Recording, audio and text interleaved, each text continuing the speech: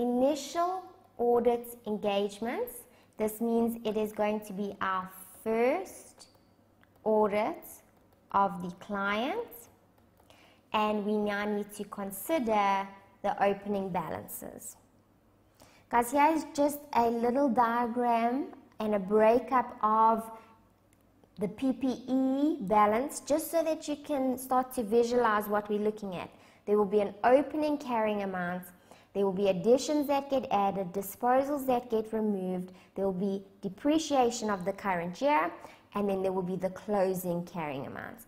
So that you can see just an example. And PPE, what would you have? There would be a quantity times a price. That's how that's going to land up in the financials. There's a physical item for you. Okay, so let's go and look at what we need to do about this opening balance. And consider the fact that they may not have been audited in the prior year, or they may have been audited in the prior year. So how is that going to affect our audit of the opening balances? If, one, they were audited in the prior year, or two, they were not audited in the prior. So obviously audited in the prior year would be a lot more helpful to us, but if they weren't, we need to have procedures. Just note here, the first procedure is the same irrespective of whether they were audited or not. I need to agree the opening balance to the prior year closing balance in the accounting records or the financials. I must make sure they have carried forward the correct balance. Now I get to look at the different work I will do. So, if they were audited in the prior year, I need to do the same things I would have done if I was using an expert, whether it be management or an auditor's expert. I need to do the same things we had to consider as auditors in our pre-engagement assessment to see whether we could take on the work. Okay, so our first thing is to evaluate the external party, which would be the prior year auditors. Are they objective and are they competent? Both have the same procedures we've done above. So for objectivity of the prior auditors, inquire with management and the external party about whether they have any interest or relationships with the entity. For competence, consider personal experience with the prior auditors, discussions with them, look at their qualifications, and consider if they're members of professional bodies. Then, once I have passed one, I'm comfortable that they're objective and competent, we move on to two, which is evaluating the adequacy of their work. So, reviewing their working papers, inquiring about how they performed the work, recalculating, comparing any assumptions to that in the market. And if I'm comfortable with their work, I can move on and continue with the current year closing balance audit. Okay. If I'm not comfortable with their work, then I have to consider the fact that they were ultimately not audited, or do the work I would do if they were not audited, because I'm not going to rely on them anyway. So, what do we do if we cannot rely on the prior year auditors? First of all, we need to look at the nature of the balance. Is it a balance with a third party? Because if it is, we've just looked at ISA 505, we can get an external confirmation from the third party to help us with evidence. So guys, that would be if it was a debtor, if it was a creditor, if there was a loan with a third party. So that's nice and simple. We can tick that off. Is there a balance with a third party where there's a cash flow that we can consider that if we don't get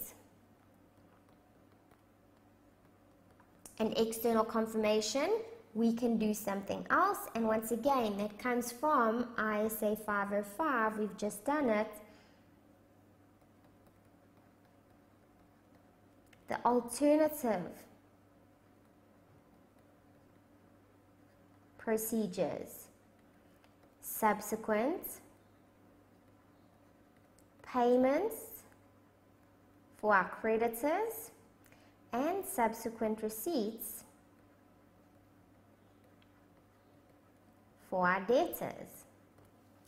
Guys, both of those we're going to get at in detail when we look at the assertions. So I'll actually break down how we go about doing or testing the subsequent payments or subsequent receipts to get the evidence we need.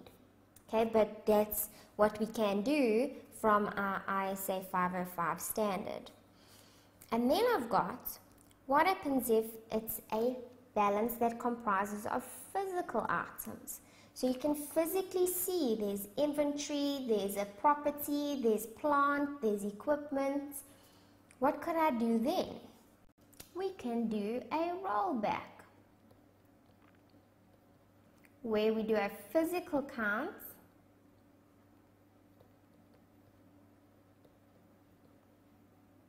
at year end. We then add back any disposals during the year.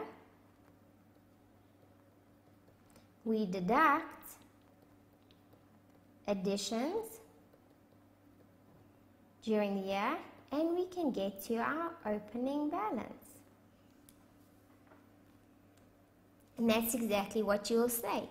Perform a rollback doing the following, and you'll list it like that.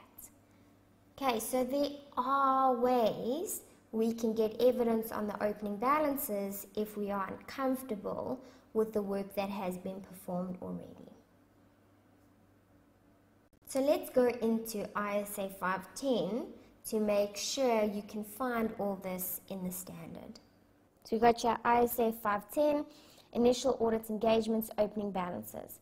Scope, objective, requirements. Let's quickly have a look at those that objective here, just so we can see. The purpose of this standard is to make sure that opening balances are free from material misstatements and to see that the accounting policies have been consistently applied. So it's important that we do look at the policies, because that's going to affect if I've got a direct comparison or whether I need to actually adjust the opening balance to be on the new policy to make that direct comparison. Okay, so the first thing is we need to read the most recent financials so that we have some understanding on the opening balances and if there was a previous auditor's report. Okay, then we need to obtain sufficient and appropriate audit evidence. So we first need to make sure that the prior year closing balance has been correctly brought forward. So that was one of our general procedures. We can now go and add something where there's an opening balance to say, consider whether the accounting policy has been appropriately applied. We already do this when we know that there is going to be a balance that has a specific accounting policy, like with estimates. Okay, then we need to do one or more of the following. If the prior year were audited, we need to review the prior year working papers. If they weren't, we need to evaluate whether we need to perform procedures in the current year. And then we need to go and do the performance of those. So I've highlighted A3 to A7 here, which is going to help us to understand ways in which we can get the evidence we need. So, A4 says, if the prior periods were audited, we need to review the prior period working papers. Before we do that, we must make sure that the prior auditors are competent and independent. They don't give you additional procedures.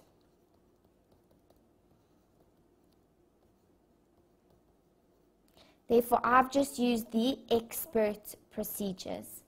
And also considering looking at the information in the scenario to see if there are threats to any of those fundamental principles or independence.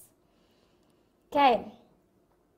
Also looking at or through communication, we can see if they've complied with the ethical requirements. So that was something where we said get that declaration from them that they have complied with the ethical requirements. Then it goes and says, okay, let's now assume we can't rely on the previous auditors or there were no previous auditors. For current assets and liabilities, we could do subsequent collection or payment for accounts receivables or accounts payables. And that will give us some evidence over existence, potentially rights and obligations, completeness and valuation at the beginning of the year. Okay, so that's what we've already said. I've also added here loans, guys, because a loan could be a receivable or a payable. And therefore, again, if there's been any subsequent payment or receipt, it could help us to get some evidence over that opening balance, which is the prior year closing balance.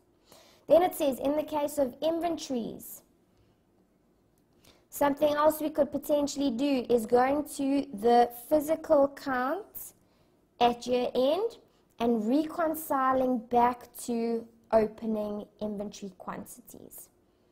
And then once we've done that, we can perform procedures on the valuation of opening inventory because we've got the quantity from it. We would also have the closing valuation. We would also have the accuracy of additions and disposals or sales. And so from that, we can then get to the opening valuation. Okay, then it says for non-current assets and liabilities, such as property, plant and equipment, investments, long-term debt, what we may be able to do is get confirmation with third parties. But remember, guys, I've said to you, where there's a physical asset like PPE or like a physical investment, you can do the same as we do for inventory because you can go and count them. Whereas if it's a third-party type of non-current asset or liability where there isn't that physical asset, the third-party confirmation would be sufficient. Okay, then it just makes a note to say that if the opening balances do contain misstatements, we need to consider what the effect on the current year financials are going to be. But that's only going to affect you in the next stage of the audit process because we're looking at concluding an evaluation of misstatements. So if the opening balance has a misstatement, then you know the closing balance has a misstatement unless that misstatement was rectified through a journal entry during the current year. Okay, so it's very important to see if that misstatement does fall through into the closing balance. And if so, we potentially are going to have an evaluation of misstatements, but that's concluding stage. Okay, we've got to make sure that the accounting policies are consistently applied. So remember we said that that's something we've always done for estimates anyway, because we know they have accounting policies. How do we see if they've applied consistently? By doing a prior year to current year consideration. Okay, we've got to look at the previous year auditor's reports if there were any modifications to that opinion because there were misstatements, which means potentially our closing balances have those misstatements if they weren't corrected during the year. Again, only going to affect you in the next stage of the audit process. Okay, and then we'll have to conclude based on whether those opening balances do affect the closing balances. Okay, and again, next stage of the audit process. So not to worry. Okay, just a point here that if we say that the accounting policies are not consistently applied, then again it could affect our audit opinion. Okay.